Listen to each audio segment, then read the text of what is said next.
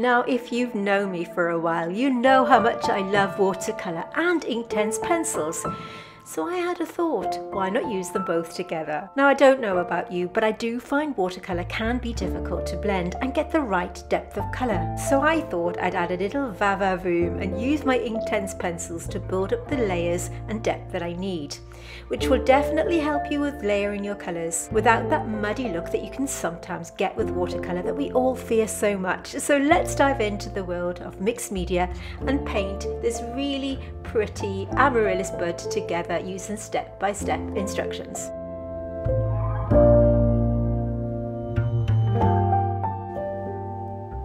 Okay, let's have a quick material run through. I'm using just 3 Inktense pencils today and just a few watercolours, and you can see here that I've got an outline of the Amaryllis bud so that you can trace it down yourself, and you can see that's exactly what I've done right here.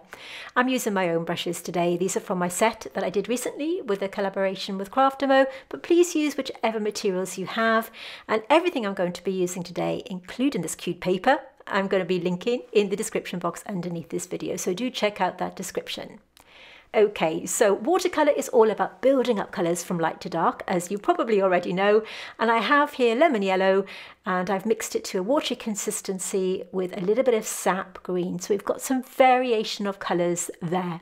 You'll notice that I've got a puddle of water in the middle of my palette, and that's to clean my brush in, as you can see me doing here, pat it dry, and that way I'm not flooding the brush with water. I'm taking this pale lemon colour over some of the tips of the Amaryllis bud and also on some of the green areas like this. This will form a really good base layer on which to build our colours later, kind of like an underwash. I'm just dropping in a tiny bit of sap green there. I've also mixed some sap green with that lovely lemon yellow colour, and you can see me there just adding a little bit of that, dropping it in. Now, if you want to know how to have access to that outline that I just showed you, there are generally a couple of ways. I'm being honest with you, I made a little bit of a mistake. Normally when I do this line drawing, I photograph it and stick the pencil version right at the end of the video. But I was so keen to press on with this tutorial, I actually forgot to photograph it. So I'm going to be really generous this week and give you the digital version right at the end of this video. So all you need to do to get that lovely crisp outline is watch the video right until the end, and then you can pause it and screenshot it that way. Or another way you can access that photograph is by joining our Patreon for free, where you can have it directly delivered to your inbox. So there's no scrolling through and looking for it. But I'll tell you a little bit more about Patreon a little bit later on in this video. So I'm just using a little bit of that green mix there, that's sap green with lemon yellow, and I'm applying it straight onto the watercolour paper using my number 8 brush. Notice how I'm cleaning the brush in that little puddle and just blotting it on my kitchen paper, and then using that damp brush to just spread that paint really, really easily onto that damp wash. Because the paper is wet, it really means that blending that watercolour paint is relatively easy. But of course, the difficulty sometimes with watercolour is that it can be hard to blend, and it does have a tendency to lift off if you're not used to handling medium. And of course it can lift off if you're putting too many layers. I've added a tiny bit of olive green tone here just to the tip of this little bud, and I'm using the tip of my brush to just blend it in like this and dropping in a tiny bit more to the top part. Quinacridone Gold next. You can see the colours that I'm actually using today are from the brand Gallo, but anything that you've got in your kit will do. In fact, you don't even have to use the same colours as me. Dropping in a little bit of the Quinacridone Gold on the middle of the stem and here and there where I think it needs a little bit of a boost of colour. This is my blender brush, which I'm using damp just to soften the outside edge of this little Amaryllis stem. Everything has to be absolutely dry at this point. You cannot add your Inktense pencils to damp paper unless you want a different effect. So here you can see me pointing to this little Amaryllis that I've traced down here, which I've just explained to you how to have access to that. So you just need to either go over to Patreon and grab it that way. You can see here I'm using my first colour, and I've got a nice sharp tip there. This must be dry. If you use your Inktense pencils on watercolor paper that's damp, you'll have a different effect. It comes out really, really dark, which I'll show you later on. But at this point, you want your paper to be absolutely dry. And I'm using a very, very light pressure to apply this color here. This is Ionian Green. I'm using Ionian Green, Violet and Deep Rose. In this instance, Ionian Green with a light pressure to any areas that I want to add a darker value. Another plus thing about using the Inktense pencils instead of building up with watercolour is that they don't lift off like watercolour will when it's dry. So you can really go to town with these guys and just apply as much of it as you want to get the darker value that you need. Once you've applied your Inktense pencil, just use a little bit of water to activate that ink, and you apply the water in a similar way to the way you would apply watercolour. So I'm just using it to blend it in like this, using my number 2 pointed round brush. You can have a really delicate, soft look like this, or you can build them up to the strongest intensity that you want. We do have Inktense playlists, and I will put an entire playlist at the end of this video so that you can click through to that, in case Inktense is something that interests you.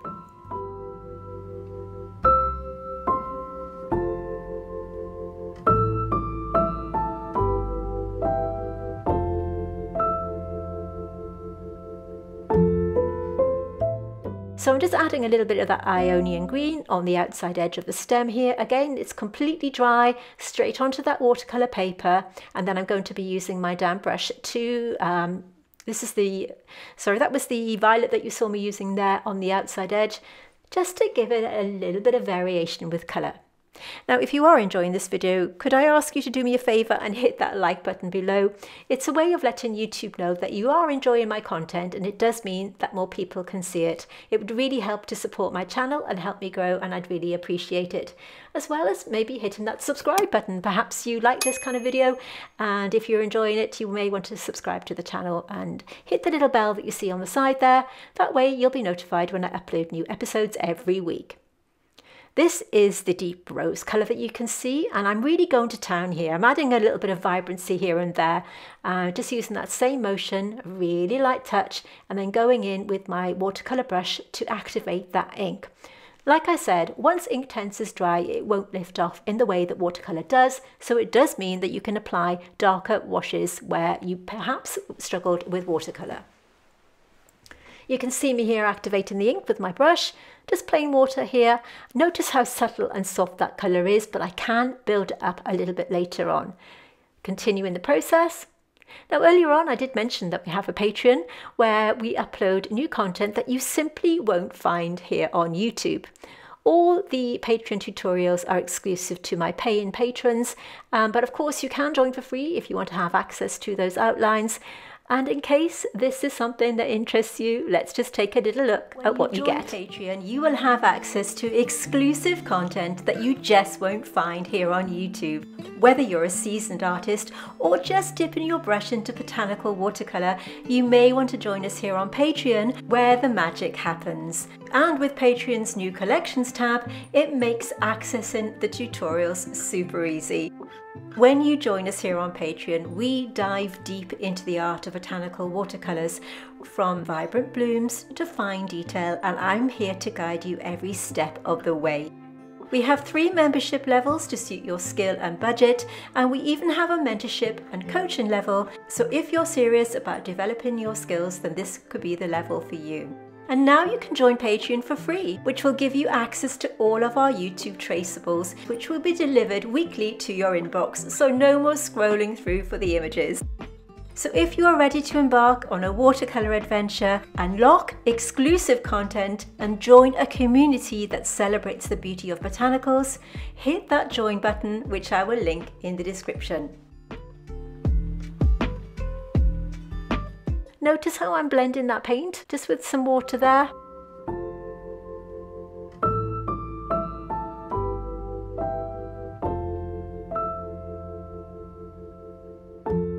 When I started this painting, I wasn't quite sure what colours to use. I was just kind of making it up, and I'm really enjoying experimenting and being as creative as I want to be with this one.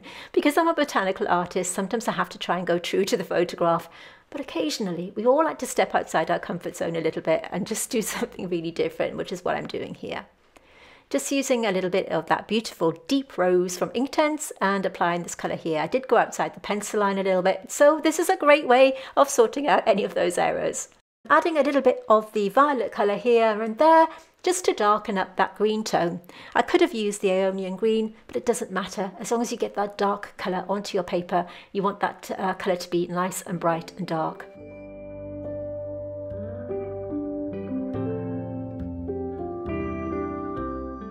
I'm using a rough surface paper today. It did make the application a little bit easier because it's a little bit more forgiving than a smooth or hot press paper, and I think you can give it, it's a bit more robust.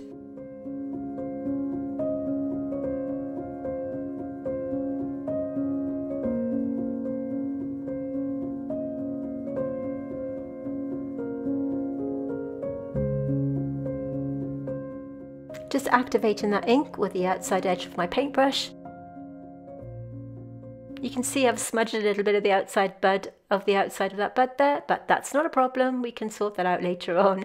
Going around with this little brush, just pulling that pigment into the middle of the stem to give it a little bit of dimension.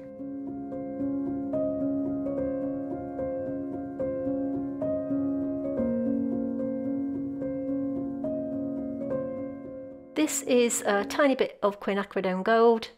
I just felt it needed glazing over here and there. And like I said, because we're sort of experimenting in mixed media, the sky's the limit here. I'm not following any pattern, I'm just kind of making up the colours as I go along. Blending it out. This is Sap Green. I'm even glazing over the other colours with the Sap Green, as you can see. Just really having fun painting and just being really relaxed about it and not worried about it being the perfect botanical painting. Because I've called this video a mixed media painting, we're using two mediums primarily. We are using the Inktense and of course this stunning watercolours that I've got here. I also decided to use a little bit of Etcher gold paint later on in this painting tutorial, but of course there's nothing stopping you from using felt tip pens or water-soluble crayons or anything that you have to make your painting come to life. Just sorting out that error there with the outside edge where I went slightly outside the pencil line, but again, it doesn't matter. It's all about enjoying the process. You could even use a gel pen on some of the finer areas if you wanted to. I imagine a white gel pen, for example, or even a lovely sort of fine liner pen would make it spring to life with some of the details.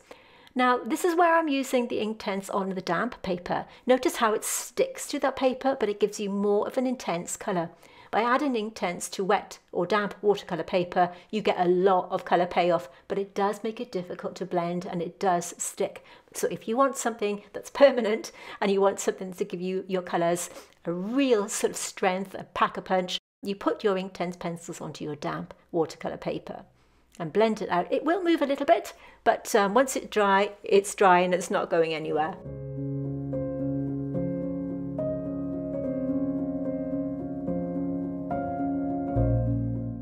So you can see I'm just using my blender brush here just to lift out a little bit of that smudging.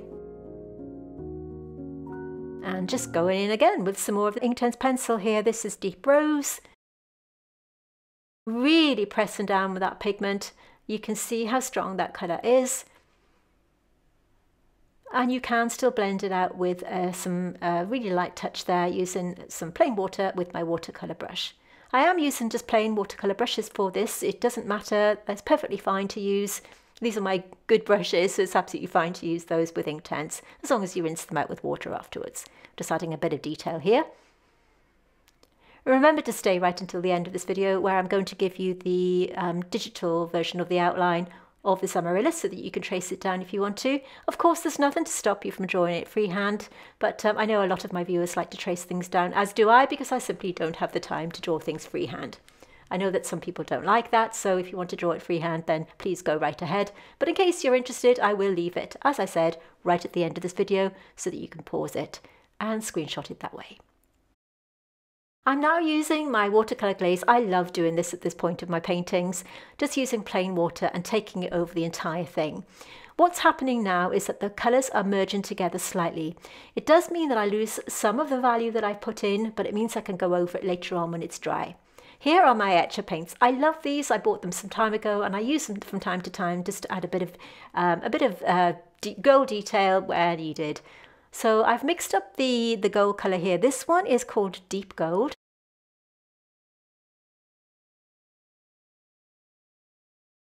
You need to mix these colours up with very little water because you want them to have a really strong pigment. So it's quite a thick consistency paint, and I'm just applying this where I feel it is needed. It's down the middle of the stem, for example, and I'm adding a tiny bit more to the outside areas of the Amaryllis bud. I felt it needed a little bit of something special here, so I love this because it gives it that really kind of sparkly look. I'm taking this colour around the outside of some of the petals just to define them where I've lost that definition where I did the water glaze earlier on, and I'm using this opportunity to add a bit of detail in some of these. I don't know what you call them. Let's call them wiggly bits. If you know what they're called, let me know. It's kind of these little squiggles on the plant there. Let me know what they're called, will you, if you know? And just carry on the process like this. I'm even glazing over some of that pink tone with this gold just to give it a bit of sparkle, and just carrying on the process. I also decided to add steel grey. I love this colour in this set. It's a really beautiful dark glimmery goldy steel colour. It's beautiful, and I hope this does it justice here on the camera because it really is a beautiful colour. Just adding this right until the end, just adding a bit more detail. I'm making a few final tweaks, just adding a little bit of detail where I need to, and I like to outline some of my petals just to give them that little bit more definition.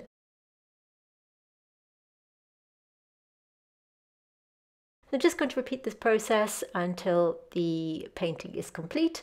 So I'll stop talking now and let you watch the rest of this in peace, listening to some music. Remember to give it a thumbs up if you've enjoyed it, and don't forget to subscribe. If this kind of content interests you, do consider subscribing. Thank you for watching, and I'll see you soon.